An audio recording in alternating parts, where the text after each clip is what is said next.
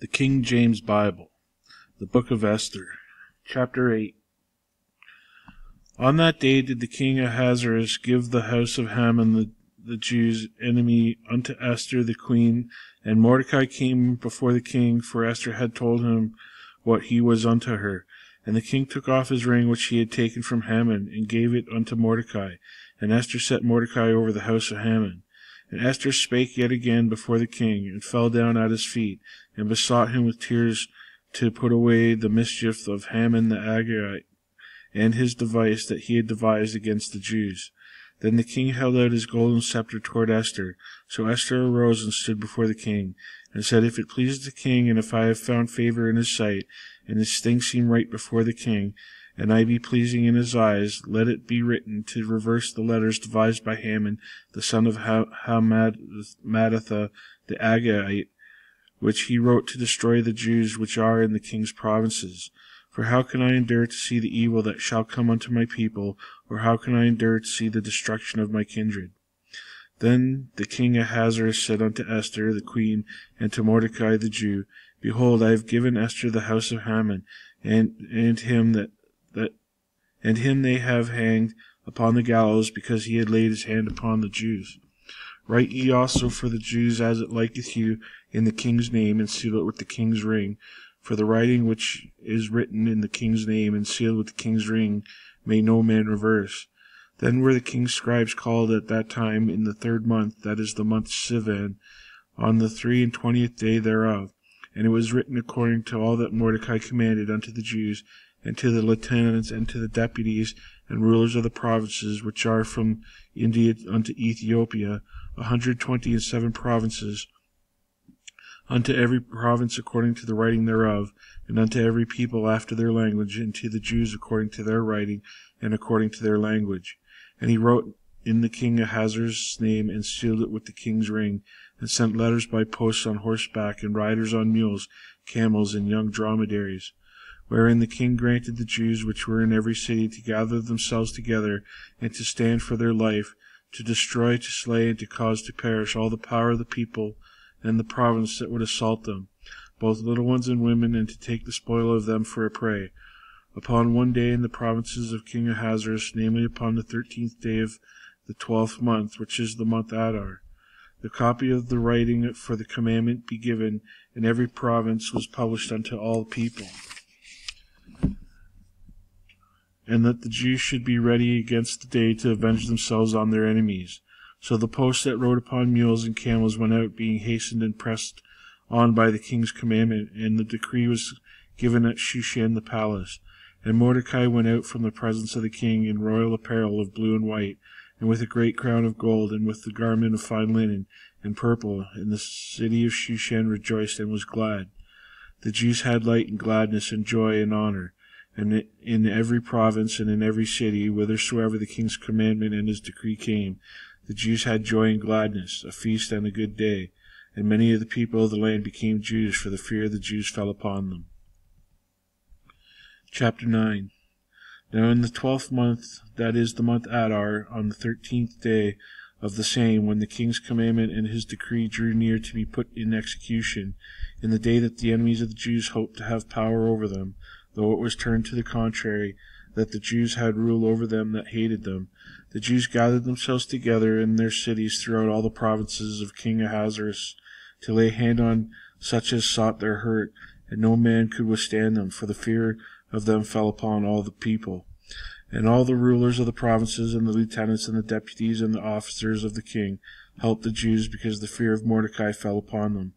For Mordecai was great in the king's house, and his fame went out throughout all the provinces, for this man Mordecai waxed greater and greater. Thus the Jews smote all their enemies with the stroke of the sword, and slaughtered destruction, and did what they would unto the house that hated them. And in Shushan the palace the Jews slew and destroyed 500 men. And Parshadatha, and Dalphon, and Asphatha, and Porshitha, and Adalia, and Aridatha, and Parmashath, and Arsai, and Aridai, and Vajizatha. The 10 sons of Haman, the sons of Hammedatha, the enemy of the Jews, slew they, but on the spoil laid not they their hand. On that day the number of those that were slain in the Shushan the palace was brought before the king. And the king said unto Esther the queen, The Jews have slain and destroyed 500 men in Shushan the palace, and the 10 sons of Haman. What have they done in the rest of the king's provinces? Now what is thy petition? And it shall be granted thee, or what is thy request further? And it shall be done. Then said Esther, If it please the king, let it be granted to the Jews which are in Shushan to do tomorrow also according to this day's decree, and let Haman's 10 sons be hanged upon the gallows. And the king commanded it so to be done, and the decree was given at Shushan, and they hanged Haman's 10 sons. For the Jews that were at Shushan gathered themselves together on the 14th day, also on the month of Adar, and slew 300 men at Shushan. But on the prey they laid not their hand. But the other Jews that were in the king's provinces gathered themselves together and stood for their lives, and the rest of them and their enemies, and slew their foes 70 and 5,000. But they laid not their hand on the prey. On the 13th day of the month Adar, and on the 14th day of the same rested day, and made it a day of feasting and gladness. But the Jews that were at Shushan assembled together on the 13th day thereof, and on the 14th thereof, and on the 15th day of the same they rested, and made it a day of feasting and gladness. Therefore the Jews of the villages that dwelt in the unwalled towns made the 14th day of the month Adar a day of gladness and feasting, and a good day, and of spending portions one to another. And Mordecai wrote these things, and sent letters unto all the Jews that were in all the provinces of King Ahasuerus, both nigh and far, to establish this among them, that they should keep the 14th day of the month Adar, and the 15th day of the same yearly, and the days wherein the Jews rested from their enemies, and a month which they returned not unto them from sorrow to joy, and from mourning into a good day, that they should make them days of feasting and joy, and of sending portions one to another, and gifts to the poor. And the Jews undertook to do so as they begun, and Mordecai had written unto them.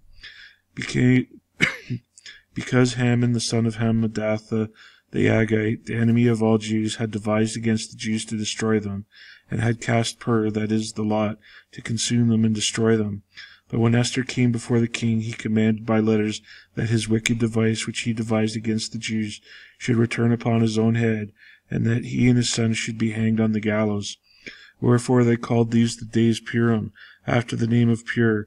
Therefore all the words of this letter and of that which they had seen concerning this matter, and which had come unto them, the Jews ordained and took upon them, and upon their seed, and upon all such as joined themselves unto them, so as it should not fail, that they would keep 2 days according to their writing, and according to their appointed time every year, and that these days should be remembered and kept throughout every generation, every family, every province, and every city, and that these days of Purim should not fail from among the Jews, nor the memorial of them perish from their seed. Then Esther the queen, the daughter of Abihail, and Mordecai the Jew, wrote with all authority to confirm the second letter of Purim. And he sent the letters unto the Jews to the 127 provinces of the kingdom of Ahasuerus, with words of peace and truth, to confirm these days of Purim in their times appointed, according as Mordecai the Jew and Esther the queen had enjoined them. And when they had decreed for themselves and for their seed the matters of all fastings and their cry, and the decree of Esther confirmed these matters of Purim, and it was written in the book. Chapter 10. And the king Ahasuerus laid a tribute upon the land, and upon the isles of the sea, and all the acts of his power and his might, and his declaration of the greatness of Mordecai, whereunto the king advanced him. Are they not written in the book of the Chronicles of the kings of Media and Persia? For Mordecai the Jew was next unto King Ahasuerus, and great among the Jews, and accepted of the multitude of his brethren, seeking the wealth of his people, and speaking peace to all his seed.